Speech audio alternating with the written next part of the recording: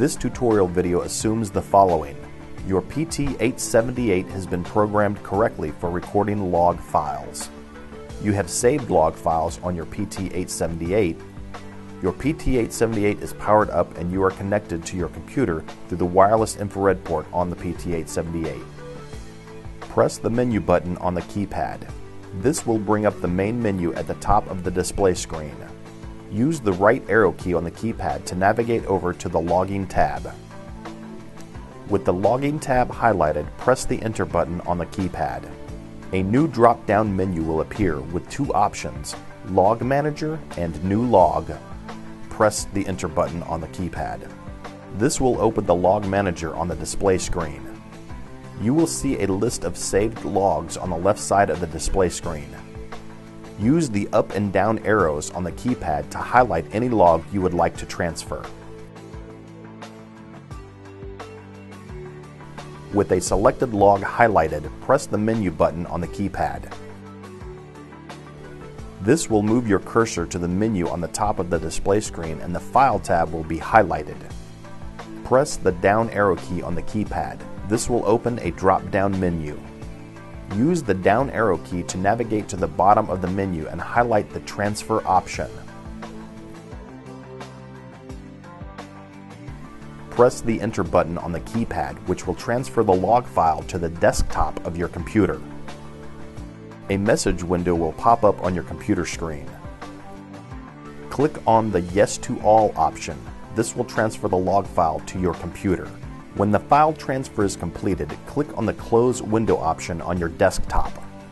You could locate the transferred log on the main desktop of your computer. In order to read the log file, you will need to convert it to an XLS file using the Panelog Viewer software that came with your PT878 kit. After you have installed your Panelog Viewer software, double-click the Panelog Viewer icon on your desktop. This opens the Panelog Viewer software. Click on the file selection at the top of the window. That will open a drop-down menu, then click on the Open option. This brings up a navigation window. When the PT878 saves a log to your computer, it saves it on the desktop, so make sure you have the desktop location highlighted. Look on the right-hand side of the window and you should see the log file you saved in the list of items. For this example, we transferred a file called log01.log. Select the log file by clicking on the file and then click on the Open button at the bottom right of the window.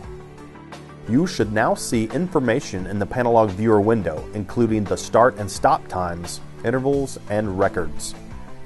On the right side of the Panelog Viewer window, you will see a button labeled Export.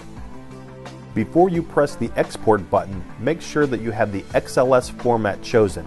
If you see that the CSV format is chosen, click on the drop-down triangle and choose Excel.XLS format. Press the Export button and an export saving window appears. You can change the name of the log and the location of where you want to store it on your computer. For this purpose, we will just save it with the same name back to the desktop. Press the Save button and the log will be converted into the Excel.XLS format, and Excel will open the file automatically when the log conversion is complete. After the log file is converted into the Excel file, you can see from this specific recorded log information such as the date, time, and volume with gallons per minute.